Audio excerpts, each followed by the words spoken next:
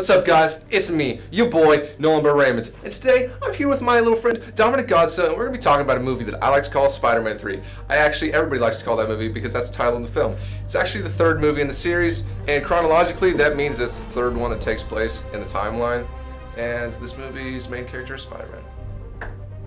Spider-Man 3 is the conclusion to the original Spider-Man trilogy. Directed by Sam Raimi, starring Tobey Maguire, Spider-Man 3 brings three of Spider-Man's most iconic villains to the forefront.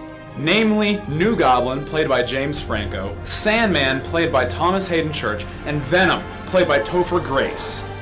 Rated at PG-13, this movie is a fun romp for teenagers.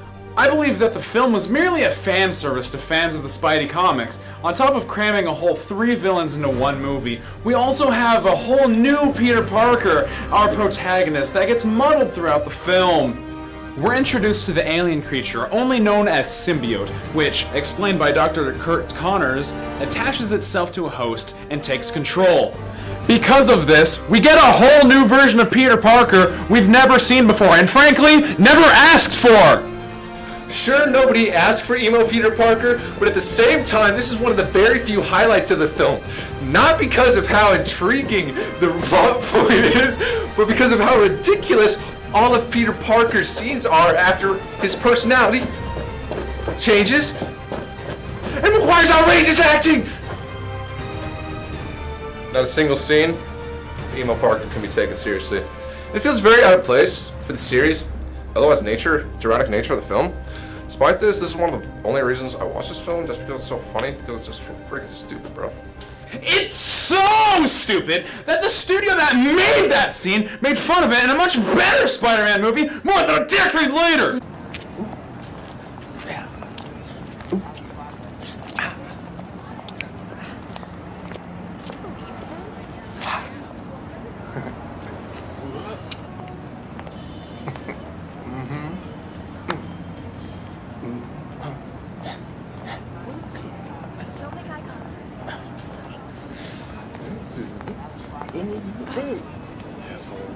I did this.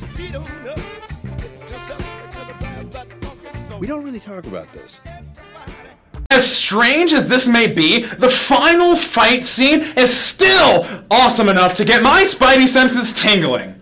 Without spoiling too much, Venom is an absolute badass in this final scene. Speaking of Venom, it really sucks that he's only in this film for a whole 45 minutes. He was the whole reason I was excited to watch this movie as a 7-year-old in theaters, because it was of Venom. First off, before I talk about Spider-Man, did you know that spicy nuggets come back to Wendy's? Okay, Venom by far could have been the coolest aspect of the movie. I was just loving when I watched this movie as a young kid. But upon rewatching the film, I've come to realize that Eddie Brock is horribly miscast. Despite Topher Grace's talents, that, on top of his short screen time, is the biggest disappointment of the film. I would have preferred a film that was exclusively the Venom symbiote arc, so I'm coming for you, Sam Raimi. The story starts out with Harry Osborn / New Goblin seeking vengeance against Spider-Man, as known as his best friend Peter Parker. Flint Marko / Sandman slowly reveals that it was he who was exactly responsible for Uncle Ben's untimely demise. Eddie Brock / Venom is introduced as what most comic book fans would think of as Peter. He's quippy, tries too hard to be funny, and is probably a better photographer than Peter, but don't tell him that. It's hard to pick out one major plot point in this movie, but I'd say the most memorable aspect of this film, for most people, would have to be the symbiote, which creates the black Spider-Man suit and Venom. Unfortunately, however, the film is far too unfocused and it's not as pronounced as it should be. James Franco, playing as Peter's best friend Harry, has some of the best acting in the entire trilogy. In this movie, parallel to Peter, Harry infects himself with what we'll call the Green Goblin serum and becomes a mysterious, at sometimes crazy villain. He secretly backstabs Peter, resulting in one of the best hand-to-hand confrontational fights in cinematic superhero history. It packs serious emotion, and Harry walks out with a blown-up face. This is certainly a treat for fans of the first two films, because despite it only being in the first film, it seems to me that Green Goblin is the true enemy of Spider-Man, just like in the comic books. It's a great conclusion to the Goblin aspect of the Sam Raimi trilogy, although it would have been nice to see even more if they had actually made a 4th film like they originally had intended. Spider-Man is so cool, and this movie is so bad that I went ahead and got a wallet that has Spider-Man on it. That doesn't even have the black suit because the original Spider-Man is way better, and you can fight me on that. I don't have a Spider-Man wallet, but I got a Warren County Library card. Alright. You gotta have your morph suit, man. Bouncing off of that, there was actually a spin-off animated series on MTV called Spider-Man, the new animated series. It took place after the events of the first movie, and it only had 1 season, and was an absolute treat, but that's a whole different story. Cartoons. Speaking of animated series, an aspect that I really thought was cool about this film is that it plays homage to the Spider-Man animated series from the 90s through the use of cinematography in a scene which Spider-Man is looking at the reflection of his new suit in the window of a skyscraper.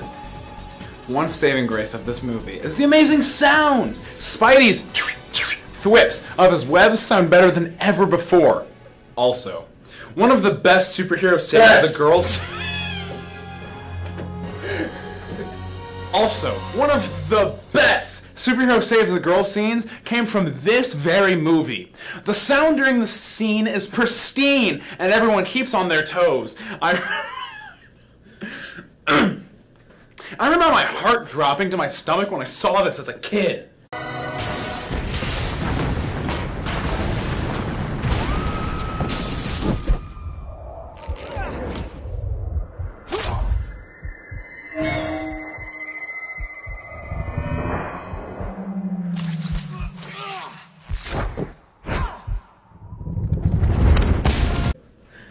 Soundtrack sounded freaking fire as well, but what can you expect if Danny Elfman is involved? For this movie, Elfman was wary composing the music because of his experience composing for the first 2 films, because he thought Sam Raimi was a total bitch. But for the 3rd installment, he teamed up with Christopher Young, who's actually old, so his name doesn't even make any freaking sense, to produce probably the best of the 3 film soundtracks due to the absolute range that was required from multiple different villains being present.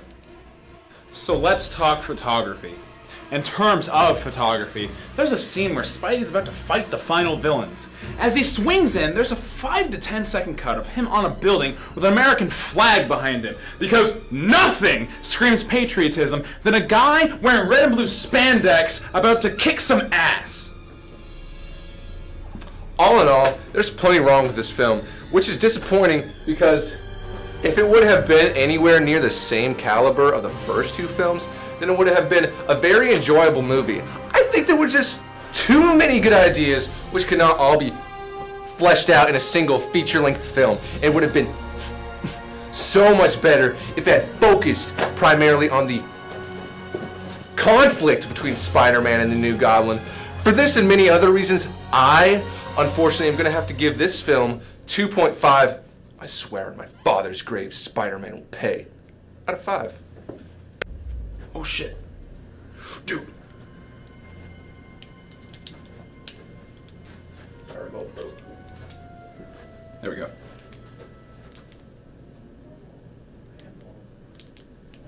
There we go. Okay. For its direct desire to be a fan service, and for cramming way too many villains into one film, but for its sound, and for James Franco's acting, I'm gonna go a step up and give this 3 how do you like that, Spidey, out of 5.